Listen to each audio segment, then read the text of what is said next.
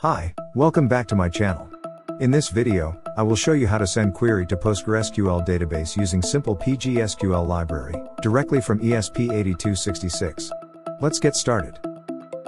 From ESP8266 that connected to Wi-Fi network, I will send query commands to a PostgreSQL database, such as select, insert, update, and delete.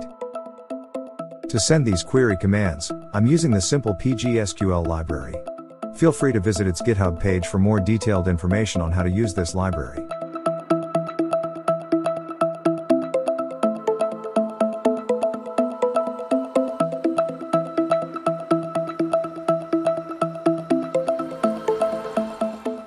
Don't forget to download the library's zip file, then extract it into the libraries folder within the Arduino IDE directory located in the Documents folder.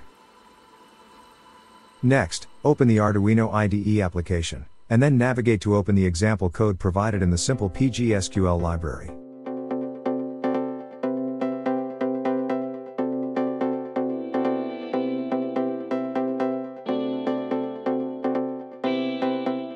Proceed to the example code, and modify the configuration settings such as the IP address of the PostgreSQL database, Wi-Fi connection settings, and the database connection configuration including user, password, and the specific database to be connected.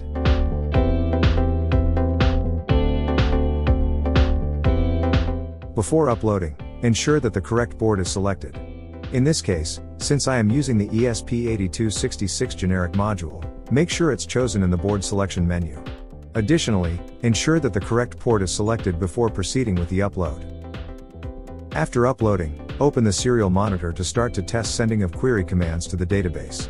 Press the reset button on the ESP device to reset the connection and begin the process anew until enter query notification appears.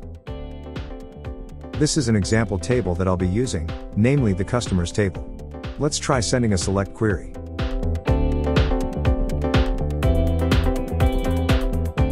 Oops, it seems an error occurred stating that the customers table does not exist. This issue arises because the library cannot recognize table names with uppercase letters. Let's go ahead and rename the customers table using an all lowercase format.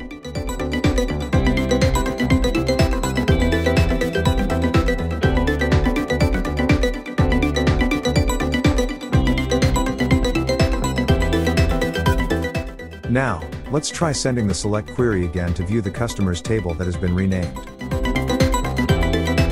Great, it worked this time. The serial monitor should display the contents of the customers table, including both the header and its data. To avoid errors, I'll ensure that the names of each column in the customers table are all in lowercase. Let me go ahead and make that adjustment first.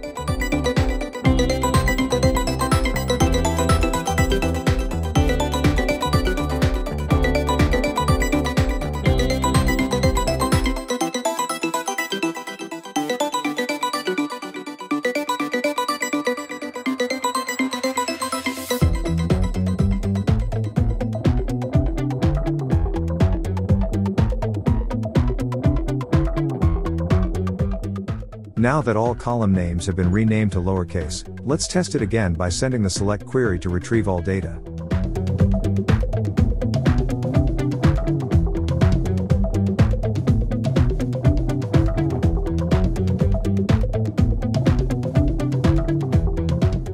Okay, now let's try fetching the address value from the customers table where the customer ID is 1.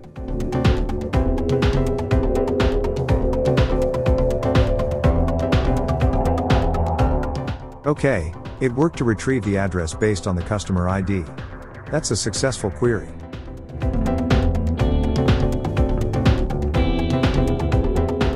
Let's try sending another query, this time to retrieve a single row of data based on the customer ID.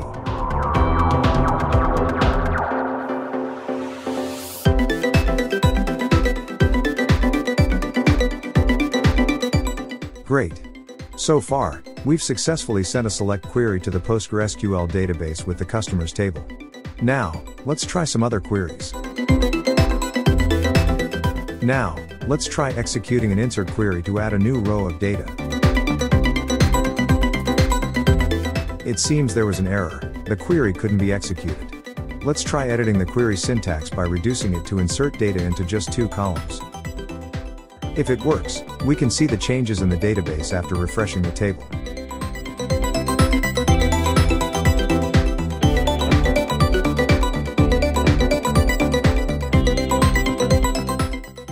But why can't we execute longer queries? Let's take a look at the code.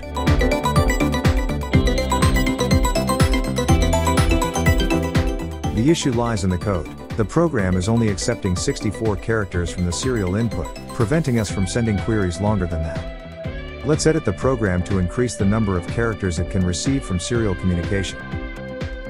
Don't forget to upload the code again after making the changes.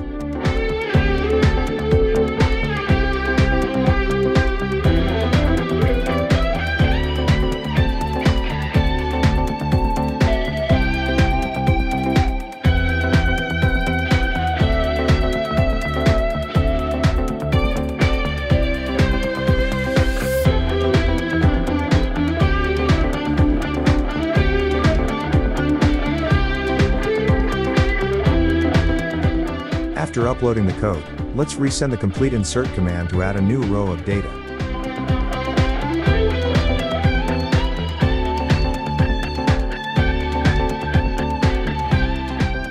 Great! The data has been successfully inserted into the database after making the changes in the code.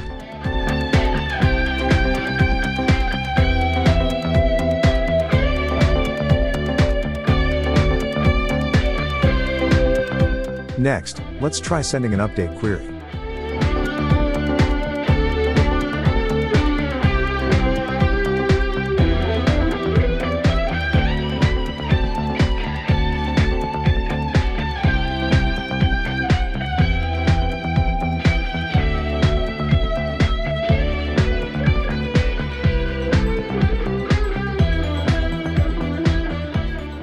Next, let's try sending a delete query.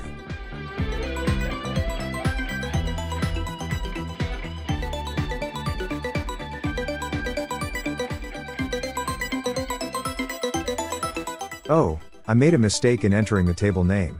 It should be customers with ans at the end. From this experiments using the SimplePgSQL library to send queries to a PostgreSQL database, we've achieved success. We can execute the simple queries such as select, insert, update, and delete. Thank you for watching.